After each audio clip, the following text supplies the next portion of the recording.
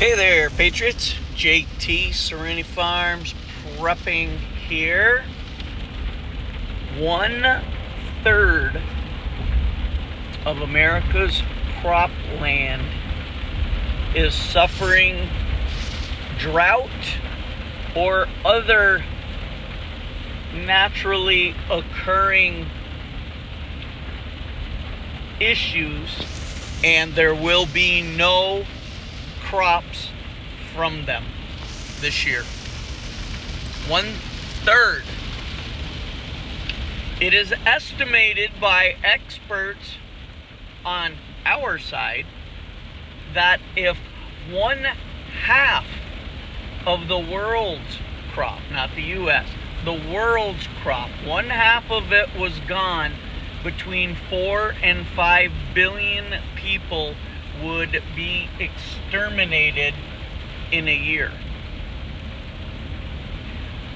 The way it's going right now, with all the weather manipulation, which I'll get into in a second, and 1/3 of the crops being affected in the world, by the next 3 to 5 years, they're estimating that between 1 and 2 billion people will be exterminated.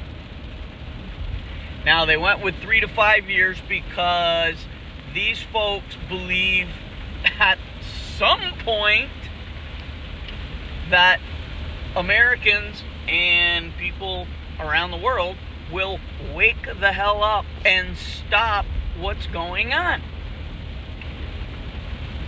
So we know what the poison jibby jab is doing. We know that it's being injected into all sorts of foods. We also know there are chemtrails which are being used for a couple different purposes. One, pollute the land, pollute the water supply, let people breathe in certain ingredients that would be very handy for 5G and the jibby jab. Now, the forest fires for the last few years, California a couple years ago, Canada right now, it is being said that 330,000 acres are being burned every day. Let me repeat that. 330,000 acres are burning every single day up there in Alberta and working its way eastward. Canadian authorities just came out and said that the fires will likely burn all the way until December, January snowfall. Do the math on that. 330,000 acres a day for July. Let's go back. It's been May, June, July, August, September, October, November, December, January. 9 months times 330,000. Tens of millions of acres. A lot of it forested, a lot of it homes. Now, here's a little tidbit I discovered the other day that I don't hear anyone else talking about. Before New York City had their orange haze, as the forest fire smoke clouds from Canada were passing over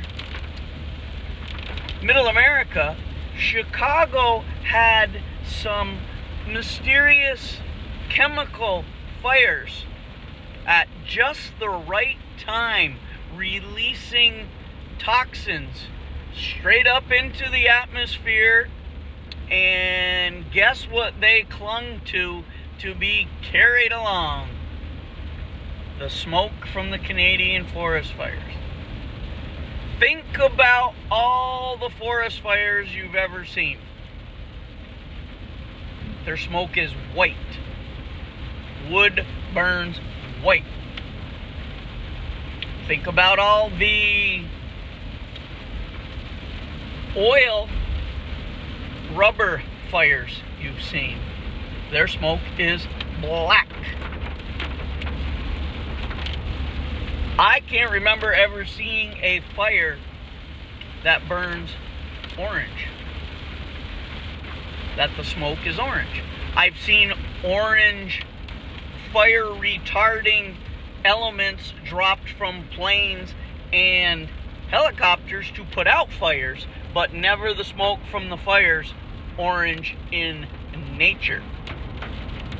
Because it ain't natural.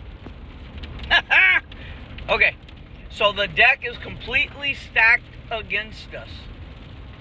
There is no food that hasn't been poisoned, and no food literally. The food you're eating today was next year's food. 1/3 the crops are gone for this year. Expect very soon to see the food prices double, then to see empty shelves, then rationing. And next year, you're on your own. But you should have realized you're on your own by now.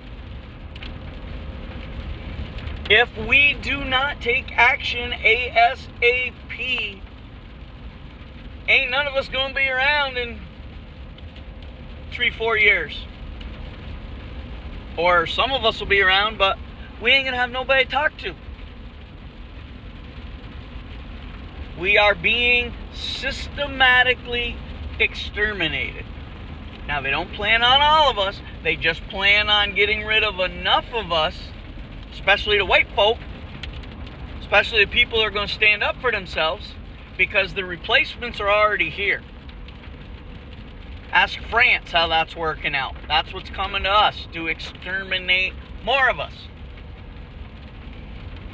Do your research, buy some food, please, if you want to live.